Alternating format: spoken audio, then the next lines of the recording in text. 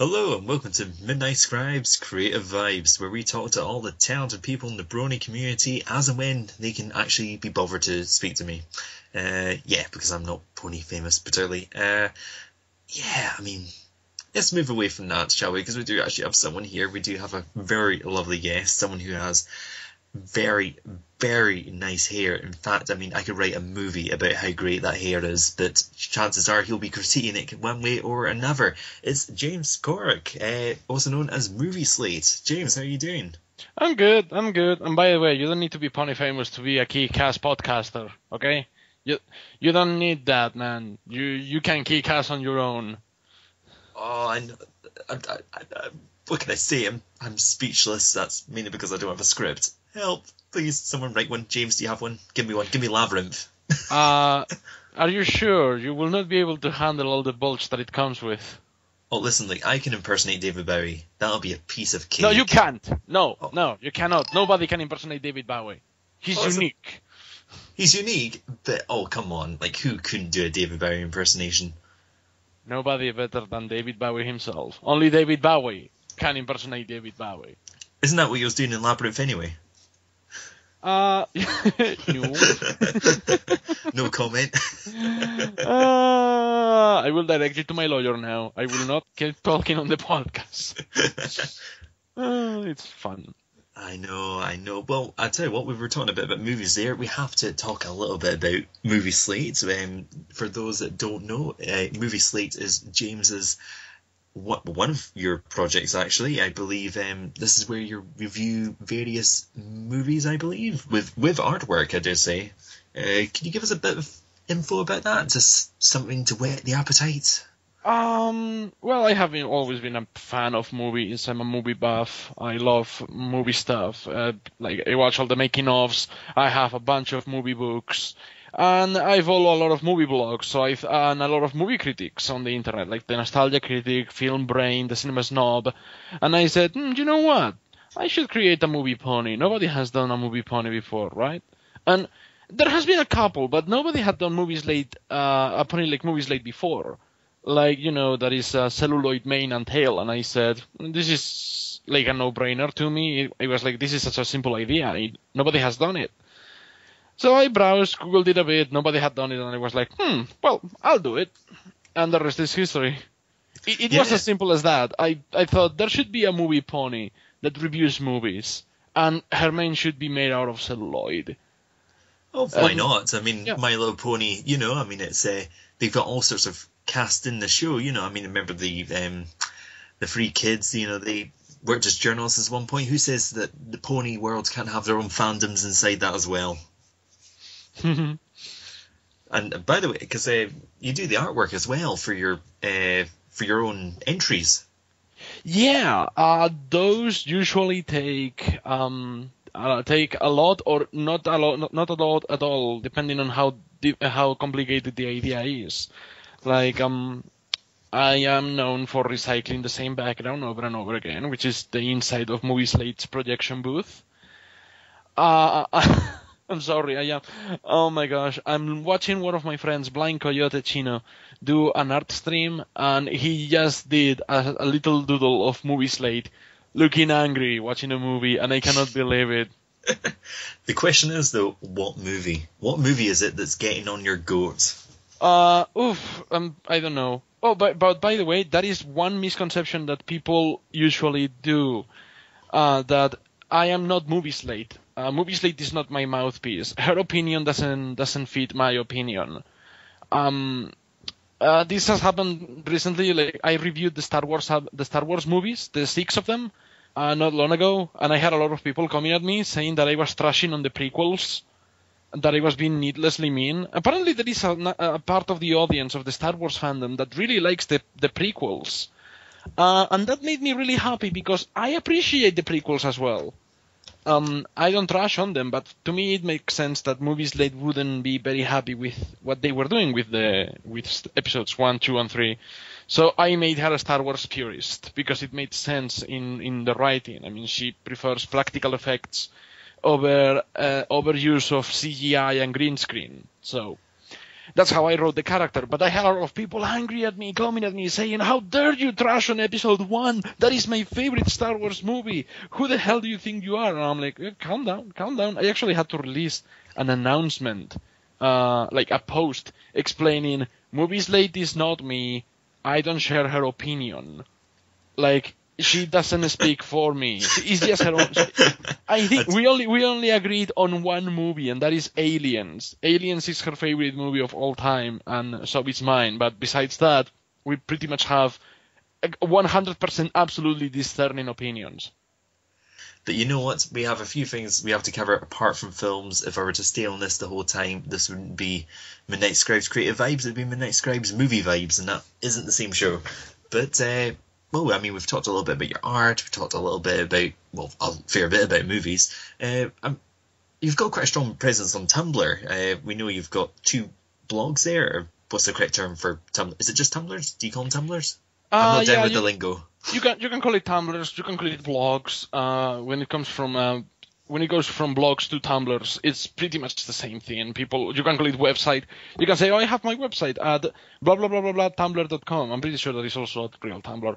But yeah, you can call it Tumblrs. You can call it blogs. It doesn't matter. I mean, the whole lingo with Tumblr and all that is, and the whole stigma that follows Tumblr is that is a bit of a poisoned atmosphere to work on. But that depends on how you manage your dashboard. I mean, the people that I follow on Tumblr, I have no problem with whatever they reblog, and I don't see when people complain about Tumblr saying, "Oh, don't go there, it's horrible." And I'm like, well, that depends on the area of Tumblr that you are navigating. Have you seen the darkest side of DeviantArt, or the darkest side of Fur Affinity, or the darkest side of the Internet Movie Database? Every website has a dark side. That's the reason I'm called Midnight Scribe and not Daylight Scribe. There's a reason. But yeah, I'm aware that the sites have a dark side. I mean, in terms of your art and your Tumblr, the writing you do, and so on, is it relatively light? I mean, because obviously we're all here because we're fans of My Little Pony. Is, in terms of Movie Slate and in terms of the other comics you do and artwork and so on, how in keeping is it, do you reckon, in terms of with the original show, in terms of the feel of it? What I mean is, obviously, like, you've got Movie Slate and you've got your other Tumblr and you do various artwork, you've got a lot of projects, you do the MBS show as well, and so on. And obviously the Brony community is quite well known for being quite a vibrant, upbeat, quite, you know, a positive community. And you've briefly touched on the fact that there are darker elements on the sort of Tumblr side in the way, which we know of and we do not talk about. You know, don't ask, don't tell. Yeah, we're not going to talk about that one. You're asking me what feel do I get out of the community? Yeah, and how do you fit in? Do you feel? I think the Brony community hasn't changed a bit since the beginning in 2010. I think it's one of the most stable, one of the most constant communities in the surface of the internet. Like there's communities that are, you know, infamous for being insufferable or nitpicky. Like Sonic fanbase comes to mind, where I am lucky. All of my friends that are in the Sonic fandom, they are wonderful people, but it's a ratio of, for every nice person there is 10 people they cannot even live with themselves. They are difficult to deal with. But when it comes to the Brony fandom, it is a case of the opposite. Although, before I go into the negative side, I love how a bit optimistic and kind of like open-minded this fandom is. Because, I mean, I think it comes with the territory. I mean, we like a show that was originally addressed to little 5-year-old girls to make them buy plastic horses. And if it wasn't for a show that treated all the audience equal, and I don't mean just boys and girls, but also grown-ups, middle-aged people, teenagers, young adults, elderly, every single person that could be on the surface of the planet has the chance to enjoy this show because it's made so accessible. So because of that, the fandom is also very accessible. I mean, I can see why some people will be intimidated when it comes to joining the fandom, and that comes with the negativity. This is one case of, for every 99 people that are fantastic in the fandom, there is one that is impossible to deal with. And this loud minority is the problem with the fandom.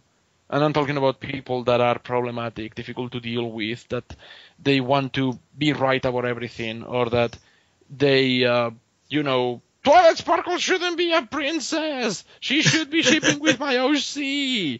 They are using too much Princess Luna. They are pandering at us. Yeah. The Cutie Mark Crusaders didn't get their cutie marks. Megan McCarthy is full of lies. Season 3 should have been 26 episodes long. Whoa, relax. James, relax.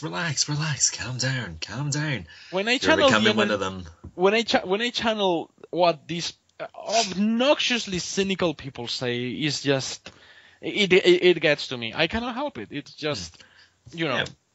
Well, I think you're right there. I mean, there's no place for cynicism in the community, and I think you're right. The community that we have is an incredibly good one. It's vibrant. I mean, we are all linked from a show that isn't necessarily aimed towards us, but it has moved.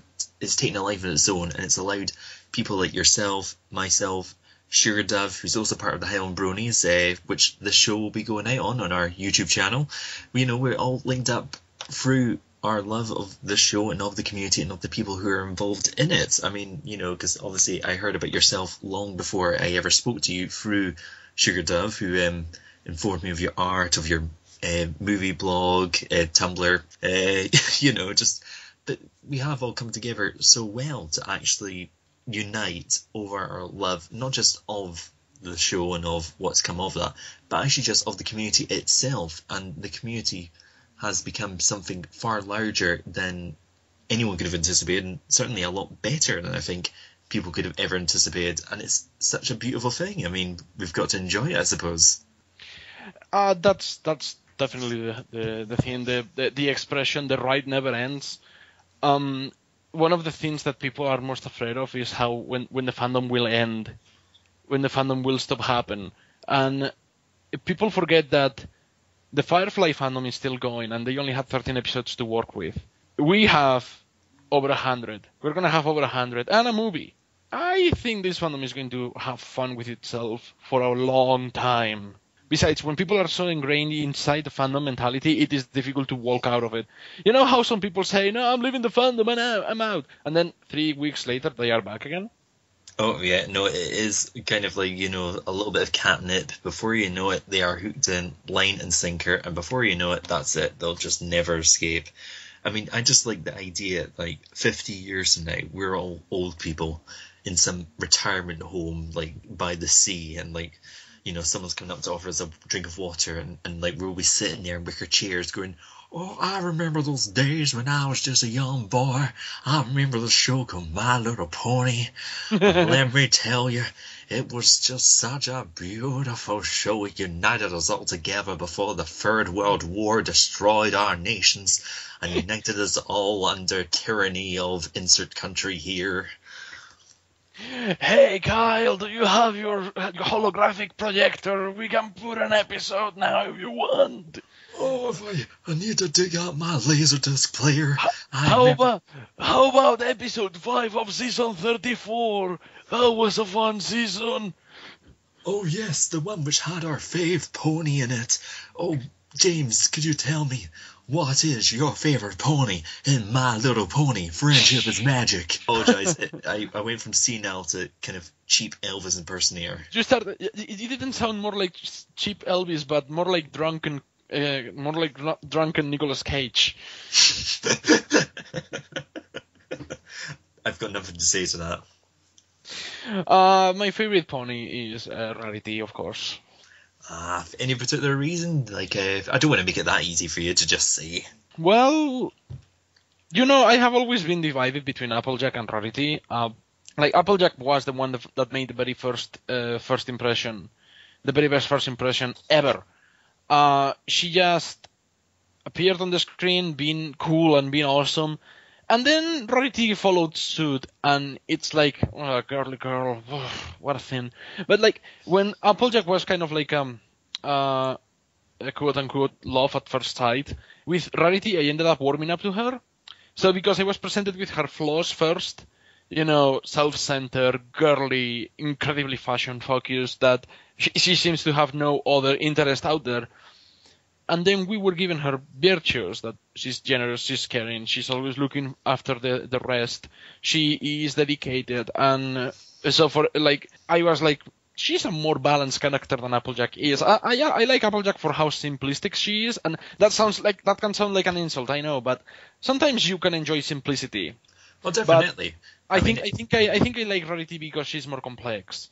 Like when it comes, I think it depends on the day. If I am on a day where I am like that I don't even want to see anybody, I think I will say Applejack is my favorite. But when it comes to a regular basis, I like Fashion Horse. I like Fashion Horse a lot.